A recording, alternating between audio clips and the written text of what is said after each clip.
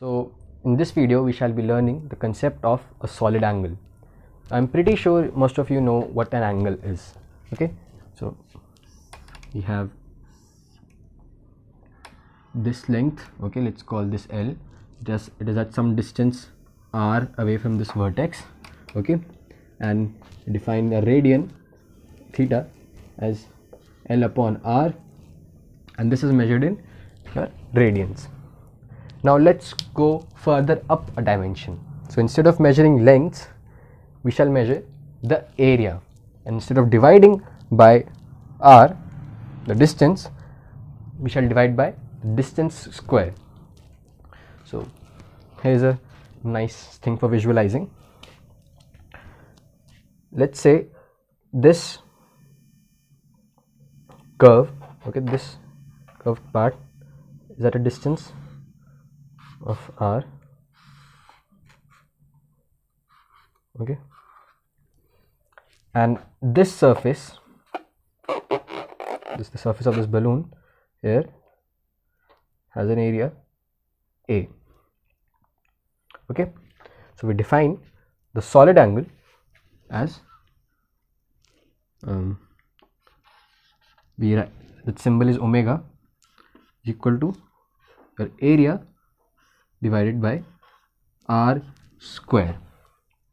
Okay, let me just draw it quickly.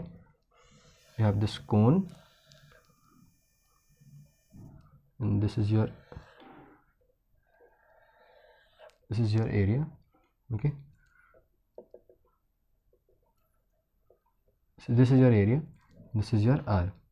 So the solid angle subtended by this area at your vertex, let's call this O, is given by your area divided by r square. So just a quick question: what is the solid angle subtended by an entire sphere at its center? So this is a sphere, okay, and we need to find out the solid angle subtended by this sphere at its center. Okay, so the area of this entire sphere area is 4 pi r square, okay, where r is the radius, and therefore the solid angle will be area divided by r square, which is equal to 4 pi r square divided by r square divided by r square. R will be this length, okay, which gives 4 pi, and it's measured in steradians. So this R angle was measured in radians, okay. Solid angle is measured in steradians, okay, it's abbreviated as SR. Now this was for a special case, okay, where we know the area. What about a general case, by which I mean, if you have, let's say, this cone, okay, and this is your semi-vertical angle theta. So what is your solid angle in terms of theta, r, a, and whatever? Okay, so let's try to find out. So this is our situation right here. We have a cone, okay, the semi-vertical angle is theta, and this is the area that we want to calculate, area below this ring. Okay, so this is what it looks like. We have this cone, here is the vertex, okay, if we like cut this, the semi-vertical angle will be theta, and this area is what we'll find out in terms of theta, r, and other stuff if necessary, and then we'll divide it by r square. So from that you will get our solid angle. So the way to find out this area is to divide it into small circular rings and then integrate all of them. Okay, so I'll take this ring right here, okay, and of course it goes into the board and comes out right here, so it's a ring.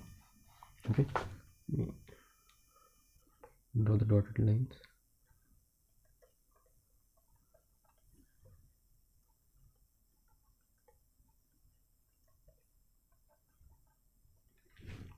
Okay, now this thickness is a very small thickness, it's an infinitesimal thickness. Okay, so these 2 points are at the same distance from this vertical line. Okay, now let's say this point, okay, is at an angle of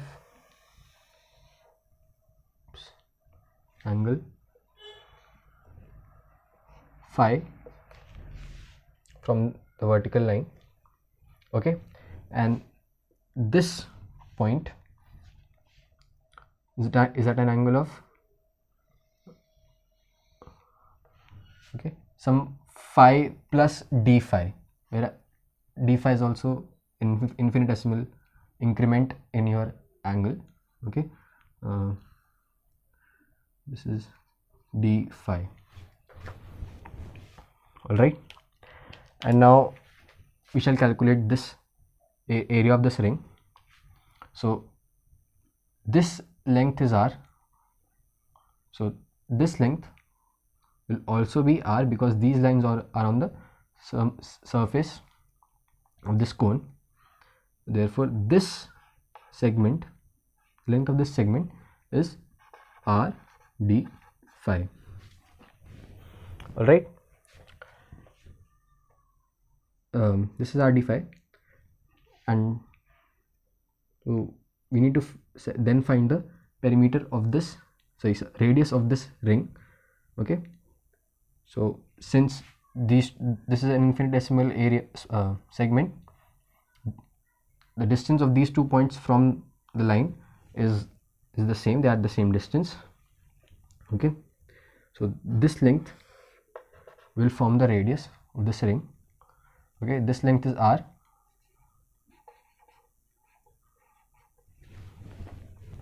and then this length will be r sine theta. Okay, r sine phi, sorry. Okay, so if you look at this triangle right here, sine phi will be perpendicular upon hypotenuse, so the perpendicular will be r sine phi. Now the area of this ring, let me call this dA,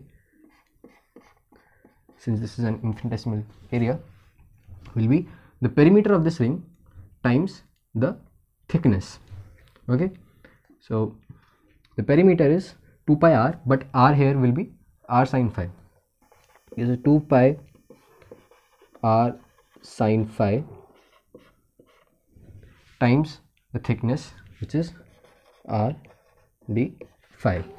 Okay, so this will be 2 pi r square sine phi d phi. Now to find out the total area of this surface, we just integrate it. Okay, so as a phi will move from 0 to theta, integral dA. 2 pi r square is constant, so I am writing this out of our integration straight away, sine phi d phi. Now if our phi is 0, then you can imagine this line going all the way till this point. So basically there is no area if your phi is 0. Okay, so the lower limit will be 0, and as our phi will approach theta, okay, your area will go to the area which you need to find, that is A. Okay, so our area will be 2 pi r square sine phi, integral is minus cos phi, minus cos phi from 0 to theta. From this we get that our area is 2 pi r square 1 minus cos theta, and this is a very important result.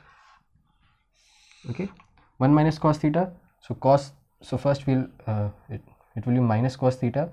Okay, then minus cos 0, which will be 1, so this turns into 1 minus cos theta. Okay, now our solid angle becomes area divided by r square, the distance from this point squared. Okay, so this r square cancels out with this r square, and we are left with omega as 2 pi 1 minus cos theta, and we have a result, solid angle as a function of our usual angle. Now notice your omega is independent of your distance. Okay, just like how our angle was independent of the length of these arms, your solid angle is independent from r. So if you want to find out the area of any section of a sphere, okay, and you know the solid angle and you know the semi-vertical angle or the vertical angle, you just calculate, you just use this formula and then multiply it by r square. So you will land up with the area. Now let's quickly check this for a few cases that we have discussed. Okay, so what is the solid angle by an entire sphere? That is what we discussed. So to cover an entire sphere, okay, and this is your part, this is this part,